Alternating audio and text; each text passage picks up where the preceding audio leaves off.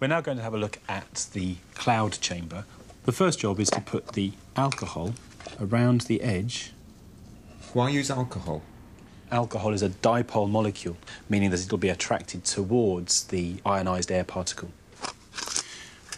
When I find the source for the cloud chamber, you'll see it's mounted in a cork in a metal tin. I'm going to pick the source up by the cork, and I'm not going to touch the end which is covered with the luminous paint which contains radium. I carefully thread it through, and the cork also seals the chamber and stops the alcohol vapour from coming out. So now it's time to put the dry ice into the bottom of the chamber.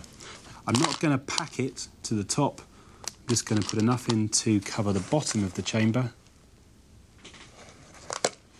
and then put the sponge in to hold it in place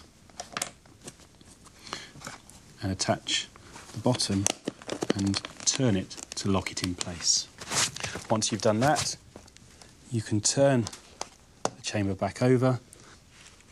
We can use the small wedges to ensure that it's flat on the table. And we're now ready to illuminate the chamber.